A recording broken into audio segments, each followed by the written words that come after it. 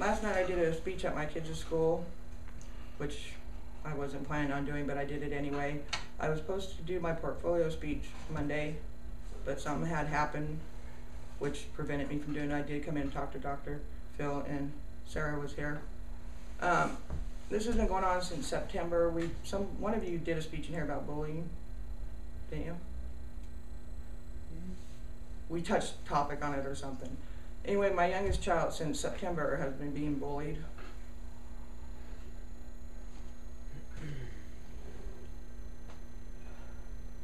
And I didn't know it, and I didn't find out until Sunday night, to where it's so bad that he is so traumatized he won't even go to school. He's autistic anyway, so it makes it even worse. So I just want to tell you mothers, and even single fathers, whatever, if you have any suspicion or you think something's wrong, you need to check it out, because I had no clue.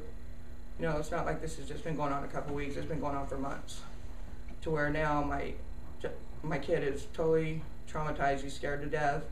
He thinks I'm making him go back to school so he can get beat up. I mean, I'm having a really hard time dealing with this.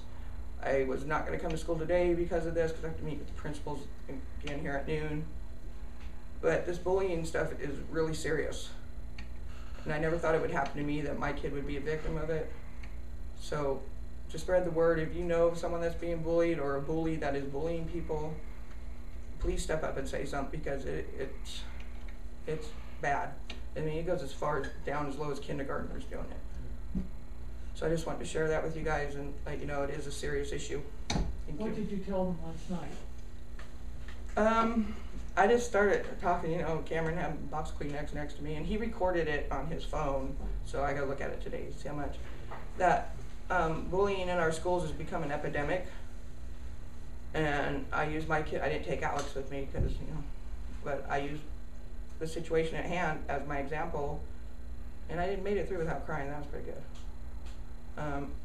That it's going on in this school right now, that your children are going to, that my child is a victim of it. And if you know your child is a bully or being bullied, just step up to the plate and deal with it. Because there are parents out there that know that their kids are bullies, and they don't do a damn thing about it. They'll say, oh, leave that kid alone. But, you know, saying that to a bully, you know, he pushed my kid so hard that he hit his head on a metal bar and his glasses flew off. He came home and took his lunch money.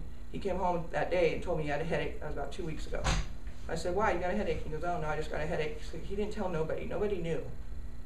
And his older brother's in 6th grade, and he didn't even know what was going on. So it's been really hard on him, as you can imagine. You know, each day it progressively got worse. And he'd come home hungry all the time. I'm starting to put things together now. Well, I gave you lunch money, why didn't you eat? Because this kid's been taking his money and calling him retarded and pushing him down, and yeah, so it's serious. So I basically said, deal with your kids as you'd want to be dealt with, you know, because if my kid was ever bullied to anybody, first of all, I'd be contacting that other parent and making them apologize, for one.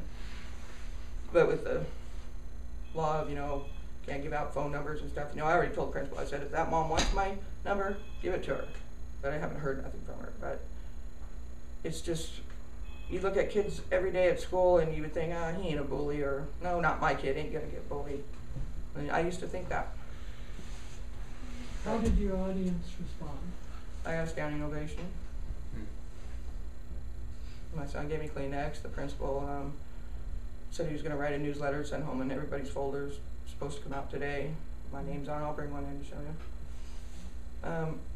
I was pretty proud of myself. I mean, you know how I'm talking in front of you guys. Can you imagine a whole auditorium for kindergartners, 6th graders, and all their parents? Holy shit. But I did it, and Cameron, he was like, Mom, I'm really proud of you. I was, you know, because I didn't think I was going to make it through, because I've been crying emotional wreck since Sunday night.